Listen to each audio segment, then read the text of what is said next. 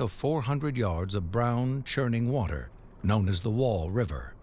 After that, they would have to capture the vitally important rail and highway bridges in Nijmegen, which were crucial to the success of Operation Market Garden. Here I was, young guy, just out of college, volunteered for paratroopers, fighting in a brutal war in the scene of a bloody battle. And that's the effect it has on me. Other than that, to be here and have any emotional feeling about it or anything, yeah, it's a tragedy and I relive it, but it doesn't have an effect on me that way. H&I companies of the 3rd Battalion of the 504th got the word that on September 20th, they would have to cross the wall from the southern side, leaving from near an old power station, which remains part of the landscape today. H&I would attack the Germans on the north side and then seize both the railroad and highway bridges in Nijmegen, so British tanks could get across and make a dash for Arnhem. It would be 250 men of the 504th against more than 1,000 Germans, including elite SS troops who were on the north side of the river and on the 2 bridges, all in perfect position to rain down fire on the Americans crossing the river in broad daylight. We knew we weren't surprising anybody. That we knew.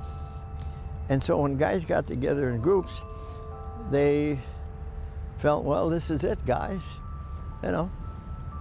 I told my buddy Rivers, look, I said, Rivers, if you make it across and I don't, go to Wisconsin and see my mother and tell her what happened. He said, Maggie, I'll do the same if you do that for me as well. Go to Massachusetts, Chicopee Falls. I said, okay, it's a deal. And when they opened up the cover of this sort of box truck where they had brought the boats up in, they got up and they peeled them off like a deck of cards. Here's your boat. The 504th would have to make the crossing in small canvas and wood-bottom boats, hastily delivered by the British, most of which didn't have paddles. 33 were needed, only 26 arrived. The mission was already off to a bad start. We were behind this dike and we charged over the top carrying these flimsy canvas boats and charged down this embankment and set our boats in the water. We lost our mind. You can't get across in that heavy fire in those little boats. But you do it anyway. But I can tell you honestly and sincerely that I didn't think any of us would make it across that river to the opposite dike where the Germans were dug in with machine guns. We might have got across the river, but whether we could navigate that open terrain and rout the Germans and capture the bridges, I didn't think any of us would make it. At 1500 hours on September 20th, 1944, 504th Major Julian Cook blew his whistle, and the first wave of paratroopers from H&I companies grabbed their flimsy boats and headed for the south bank of the Wall River.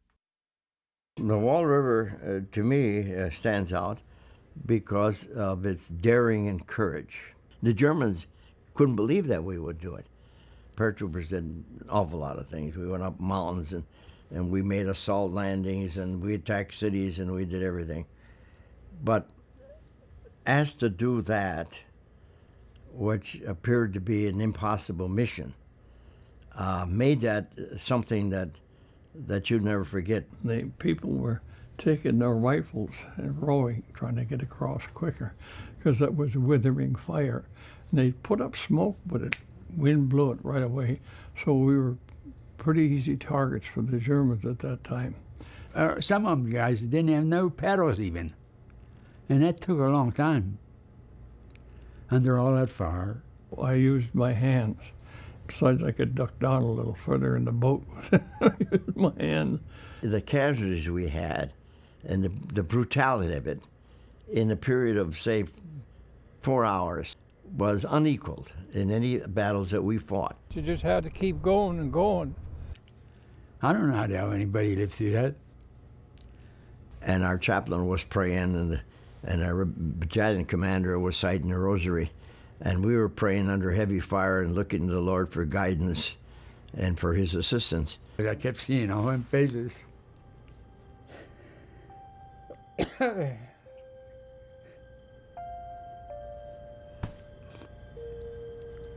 still do.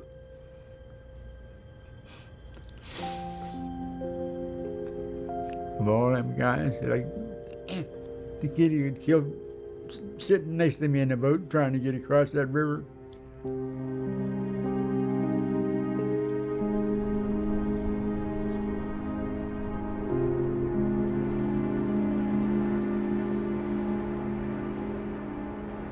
I got out of the boat and got on land, and we were fishing, and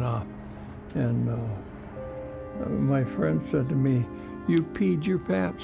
I said, "No, I didn't." I said, "There's a hole right there in that canteen. That's how I got wet." And it's just an incident that, you know, I've got a canteen with a bullet hole in it at home in the garage. And it just as a reminder, you know, that how close I came.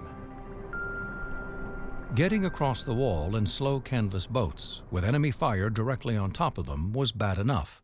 What awaited platoon leader Magellan, Rivers, and the men of the 504th on the other side of the river wasn't a walk in the park either.